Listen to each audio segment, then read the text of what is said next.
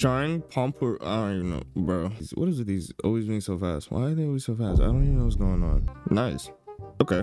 4 out of 10. I don't know what's going on. I don't like the style though. Draw a plus sign first. Draw 2 hearts vertically. Why do you make lips so complicated to draw? They're not that hard to draw. And that's coming from somebody who used to draw lips like Pee-Pee the Frog. Instead of doing it this way, you can just draw a bird on the top, a sexy M, and then a line. Bro, what is happening on that bottom lip? I see. 8 out of 10. That was a pretty good one. This one is way slower than the other art tutorials that we were watching. 9 out of 10. I like the pacing. Are you scared of drawing hands? No.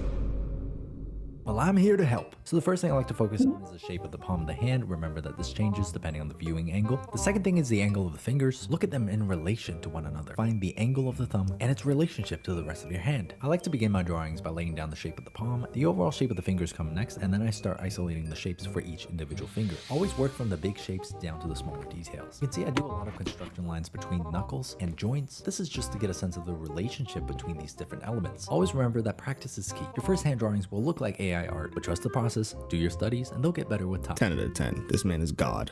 Nice. Starting off with nice lines. Respect. Yes. Is her hair okay? She looks like she needs conditioner. A lot of conditioner. I'm the hookup for essential oils. Art tutorials be like, okay, but why is this like me though? I feel called out. 1 out of 10. How dare you? Light and then add black for the shadow. Think of it as another light source with different hue and saturation. If you're working on digital medium,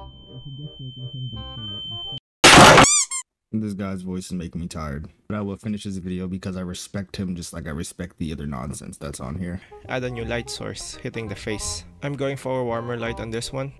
Doing it this way adds more flexibility on your main light source. Note the difference between the color and saturation between the light and the shadow. Okay, what this dude didn't say that made it actually pop out more. If you tried this and it didn't turn out the way that you wanted it to, you see this? You see this little yellow? You see that little yellow? You see that? That's lights into lights. He didn't tell you this. Here I drew a character with the exact same shading that Short had, and if you look, on off, on off.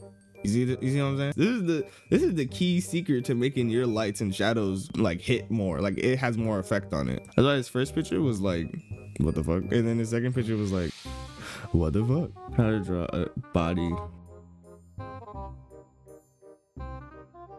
I feel like I'm learning nothing here. You just drawing a body. I don't know how you did this. I mean, I see the shapes, things, but weird like. I feel helpless. Ooh, Gojo. Curved lines with 2 in the middle, wavy line at the bottom of the top. Square draw line. That's a square? If that is a square, I think our shape language might differentiate very vastly. Oh, like old man Gojo. Is his head on fire? Good job. All right, I'm done. I would like to say thank you to my 2 Patreons, Mark M and Tree. The more Patreons we have, the more we can make a beautiful background. Every Patreon is a piece of art, and soon we will have a masterpiece.